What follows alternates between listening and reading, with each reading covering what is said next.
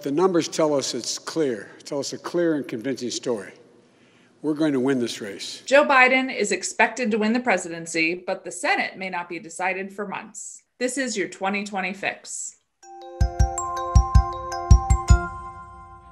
After an incredibly tight presidential election and days of counting, Joe Biden is the projected winner, making President Trump a one-term president. Biden did this by flipping key states back to Democrats that Trump had won in 2016, states like Michigan, Wisconsin, and Pennsylvania. And if we had any doubts, we shouldn't have any longer about a government of, by, and for the people. It's very much alive in America. Biden also won when there was record turnout across the nation. More Americans voted this election than ever before in American history. And he did that in part supported by Black voters who saved his primary candidacy in South Carolina earlier this year. They were a huge factor, the data show, in early voting and absentee voting and in-person voting in all these swing states.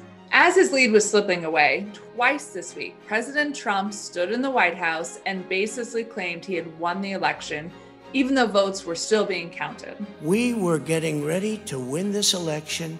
Frankly, we did win this election. He also indicated that votes that were counted against him were illegal. Democrats are going to keep their House majority, which they won in 2018, but they're losing a number of seats. Republicans managed to eat into their majority, and the numbers are still being counted, but in a way that could weaken Nancy Pelosi's power as House Speaker. In January, we'll be able to do great things for the American people. As I said, we've lost some battles, but we won the war.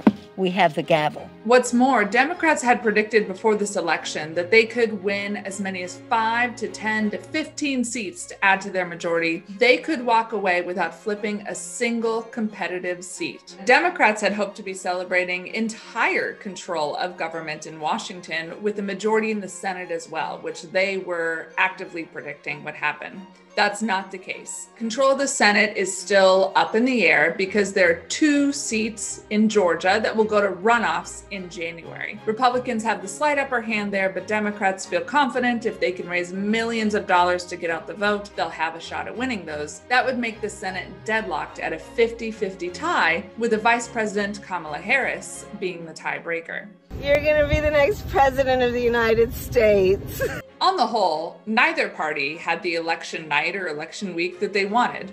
Democrats vastly underperformed expectations, especially in the battles for Congress and state legislative seats and even governor's mansions. But Republicans lost the White House. They now have a one-term president.